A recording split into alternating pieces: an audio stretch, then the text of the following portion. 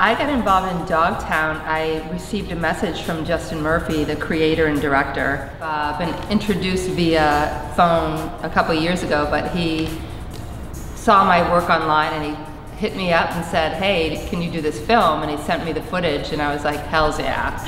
So I called my girls. First I called Loriel and I said, let's do this. And she got all excited about it. And then we called Kayla. And now we have silver and we have gold.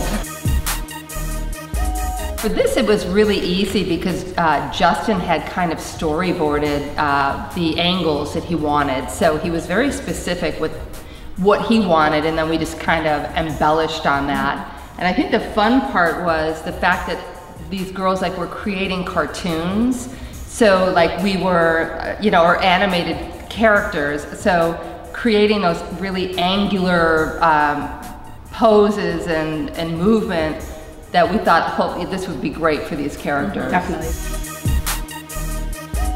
Oh, it's exciting. Yeah, it's amazing. We've been texting back and forth. We've been working on other jobs and still texting about this job and how excited we are to make silver and gold come to light, so to speak. I've always said I wanted to be a cartoon and now it's happening. If the movie does really well, maybe you guys will be dolls. Yay!